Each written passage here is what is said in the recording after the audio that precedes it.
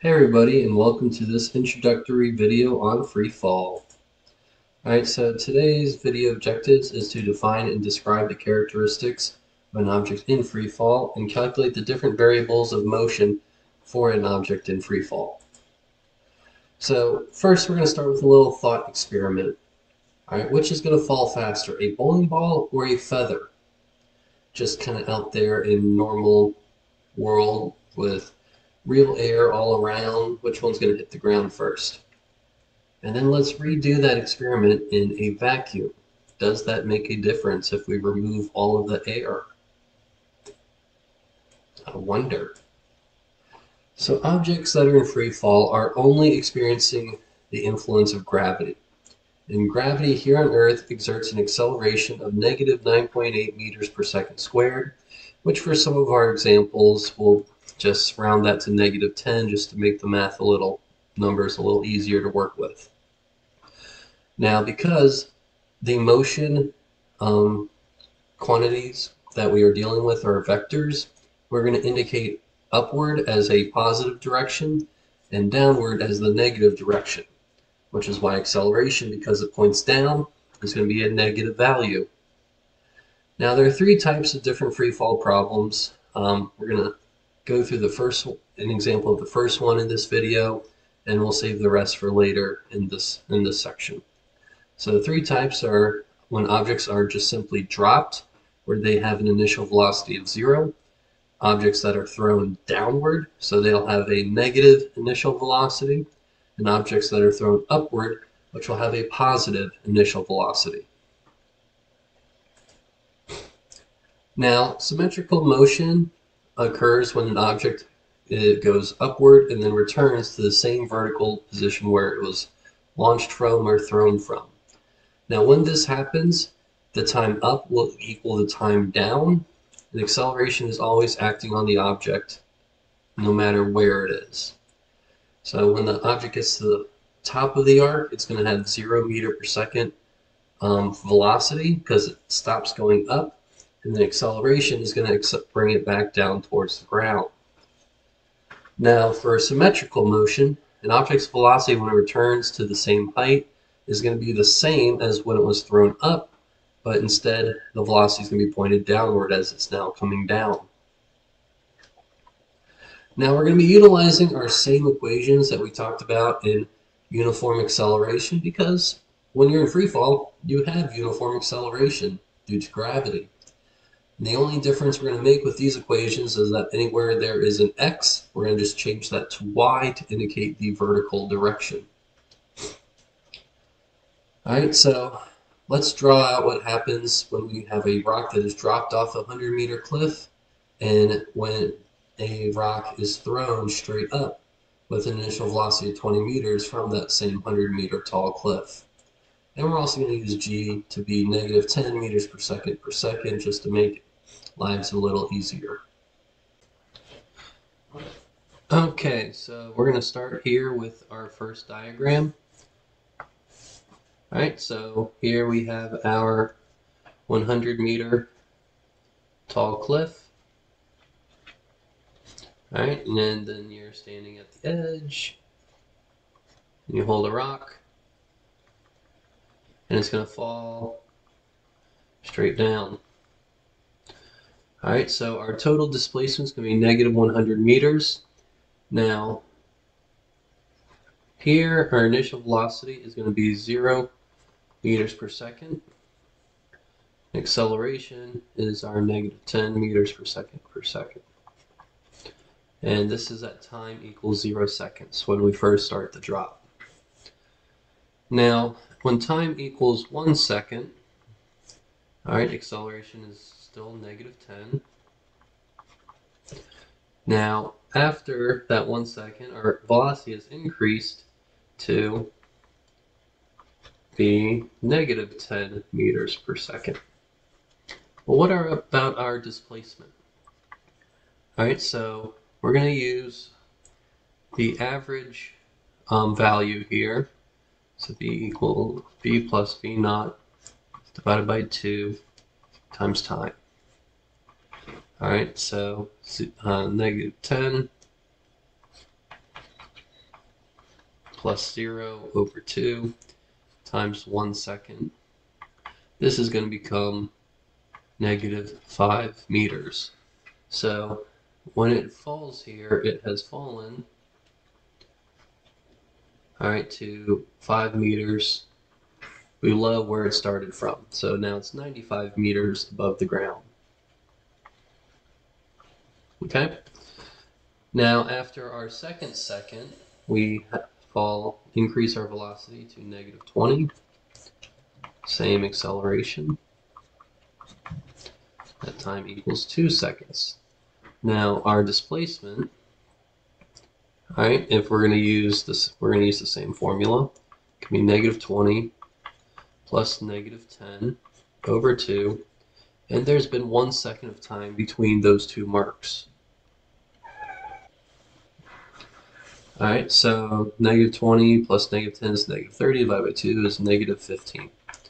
So we have fallen another 15 meters down below. So we've fallen another 15 meters down below. So now we're at 80 meters above the ground. And at time equals 3 seconds, we've increased to negative 30. Time is 3 seconds, and delta x is going to be negative 30 plus negative 20 over 2. After another 1 second has passed, and we're going to get negative 25. And so we fall another 25 meters. And so now we are at 55 meters above the ground. And then negative 40 at 4 seconds.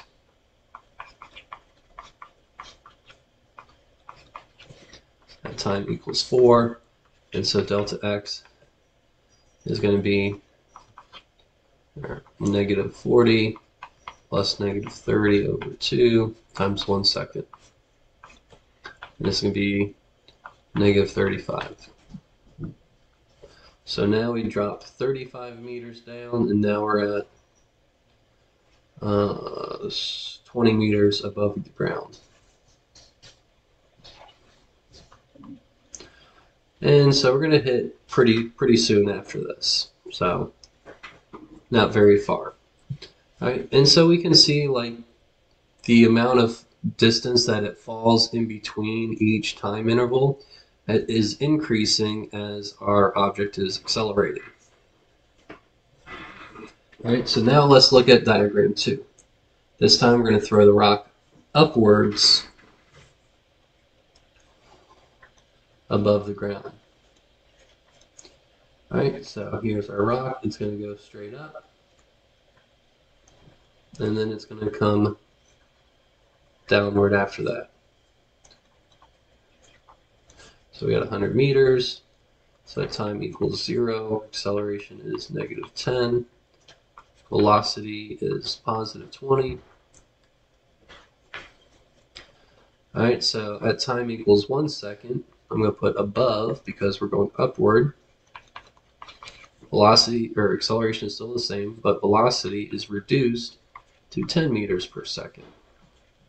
Our displacement is going to use the same value, or the same equation. So 10 plus 20 over 2 times 1. All right, and so that's going to become 15 meters. All right, so we go up 15 meters. So now we're at 115 above the ground. And then at time equals 2 seconds, a is negative 10, and velocity is reduced to 0. So this is the highest point where the rock actually reaches, because it is no longer moving upward. It's for one brief, very small amount of time equal to 0. It's not moving. It is just hovering there in the air for like 1/4 of a second. Very small time, but with the right equipment, measurable. Though the right equipment is like stupid expensive. And so it's going to go another 5 meters upward from there. So it reaches a peak height of 120 meters above the ground when it gets thrown upward. And now it's going to start falling backwards, or falling back down. So t at 3 seconds, all right, means velocity is going to be -10, and our displacement is now going to come down. And it's going to come down in increments very similar to what we had above. It's going to be 5 meters. So it's back here at the 115 mark. At time equals 4 seconds. Acceleration equals -10. Velocity is going to be -20. It now returns to the same starting height here at 100. And so that displacement comes down now 15 meters again. Now, velocity, acceleration at 5 seconds. Velocity is going to be -30. Displacement is going to become -25 meters. And so now it's going to be down here at 75. Time equals 6 seconds. Acceleration is going to be -10. Velocity is -40. And if you want to check the math, you can. Again, we're just using the same equation up here. Counting by every 1 second. And so now it falls 35 meters to be at 40. And then it's going to go on, and somewhere right before time equals 7 seconds, it's going to hit the ground. So velocity is -50, and the displacement would be equal to -45 meters. But because it's only 40 meters above the ground, it's going to impact just before we hit 7 seconds. Otherwise, at 7 seconds, it's like below the ground. Okay. So that's just kind of mapping out the motion of what is happening with an object that is dropped and an object that is thrown upward. Now we're going to look at a simple example here, just to kind of practice the math again. All right, so we have a penny that is dropped off the Empire State Building, which has a height of 120 meters. So here's some lunatic at the top of the Empire State Building is going to drop a penny down to the ground. So when we drop something, it's going to have an initial velocity of 0 meters per second. Because we're in free fall, we're also ignoring some air resistance in this course. Acceleration is going to be -10. Our vertical displacement, delta y, so same idea as delta x that we've learned before, but because it's vertical, we're going to use the y direction. And so that is going to be -120 meters because it lands below where it started. All right, and so we want to first find time. All right, so we have initial velocity, acceleration, and displacement.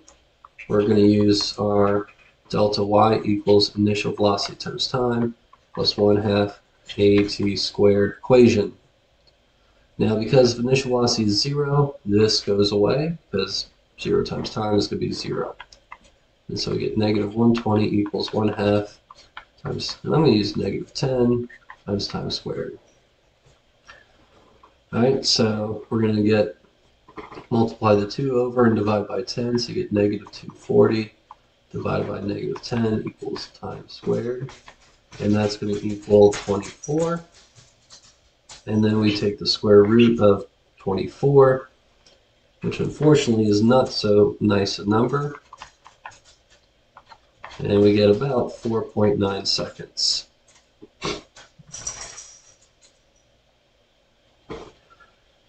All right, and now we have a second question of how fast is the penny going when it actually hits the ground. So now we want to find the final velocity. All right, so final velocity, Vf, is going to squared equals Vi squared. I'm going to use this equation. because it has everything that we were initially given. Now you can use time, except because we kind of rounded the number a little bit, it's going to not be as accurate. So VF squared equals 0 plus 2 times negative 10 times negative 120. So VF squared equals, it's going to be 2,400. And when we take the square root, VF is going to equal a number. And we get 48.99 meters per second. However, remember, velocity is a vector, which means it also has a direction, and our penny is going downward. And because the square root is both a positive and a negative answer, it's actually going to be negative 48.99 meters per second. All right, so that's moving. Hopefully that doesn't kill anybody. Good thing there's air resistance to actually slow it down in real life. All right, so now that you complete the notes, all right, we're going to continue this in class.